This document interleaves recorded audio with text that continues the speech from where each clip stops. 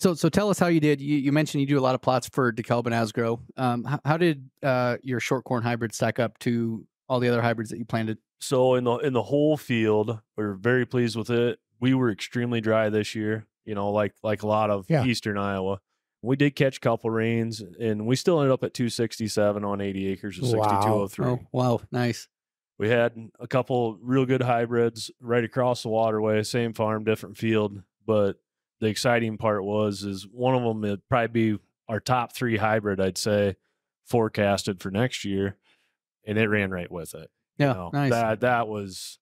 That's good to see. Impressive. Yeah, You know, we came from one farm and I just cut 8 inrows off of it to get to this other field instead of taking the combine all the way around with the head on it. And I went through it, and it's like, whoa, we're bumping 300 bushel corn here. We hadn't seen that yet, you know, because we were so dry. Yeah. You know, just everything was such a spread this year. We combined from just over 200 bushels to just under 300 on whole field averages. So for it to land above average was awesome.